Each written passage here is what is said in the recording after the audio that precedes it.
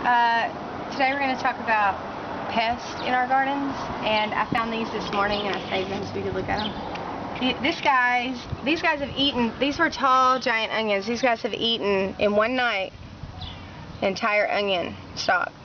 And this guy looks just like my dirt, so we have to check in on our plants, dig around in here, and if you see these guys, you're going to want to use some sort of insect killing soap, which this isn't for caterpillars.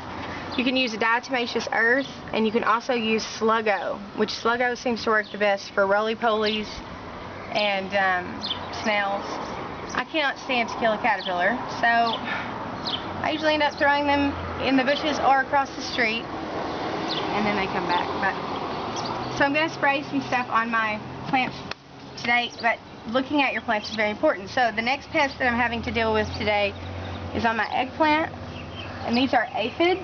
And the way that you're going to notice if you have aphids are kind of colorless, but if you see ants, little tiny black ants crawling on your plant,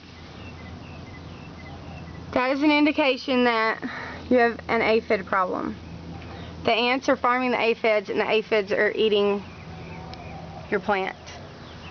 So we're going to spray soap on this right now, and that'll also deter the ants from wanting to be on there.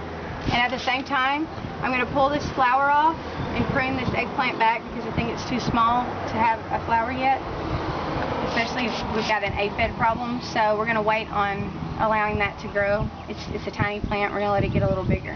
Same concept as the tomatoes.